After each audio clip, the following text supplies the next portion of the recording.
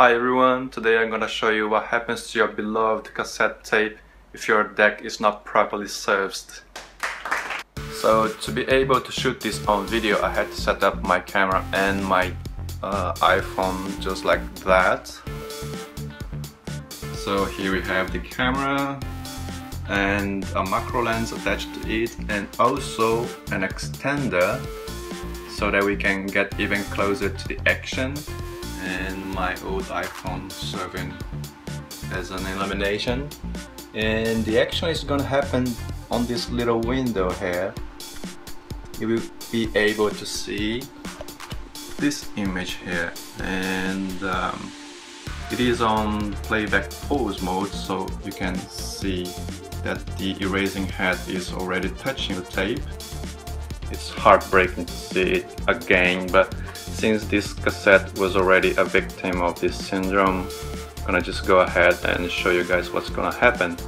I'll push record here, so you will be able to see this image. And let's go. So the tape will start slowly go to the back side of the erasing head, just like that. Oh my god. Just like, oh, maybe it's gonna be safe. Oh, no, yeah, just like that. Ooh, shit. If it even stopped, that is awful. Did you hear the sound of the tape being smashed by the head? Yeah, just like that. Ooh, shit. So let's take a look and see what happened with the tape. Where is it? Here we go. And the tape is completely smashed.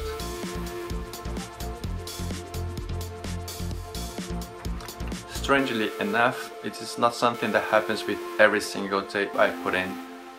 So let's try this one and see what happens.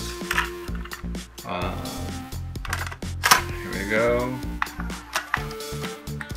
Pause mode. Let's hit record here, and then playback, and hopefully nothing happens with this one. Yeah,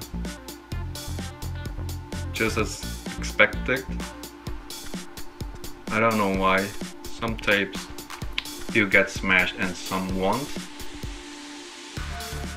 So let's see what's going on inside the cassette deck with my homemade mirror cassette tape. This tape has a mirror inside, so you can check the tape path inside the transport. So let's go ahead and set it here and pause.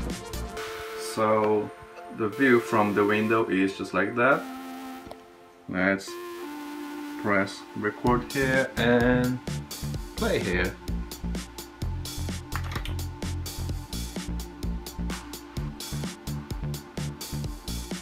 And nothing seems to be wrong. Well, after watching this footage on the screen of the computer, I could realize that there are some problems. On the very left corner of the screen, you can see before the supply capstan, as it's called, the tape is wobbling. It's not running smoothly, so that means I have to adjust the tape path again. After some time adjusting the tape path with my trusty ceramic screwdriver, I can now play my precious tapes without having to worry.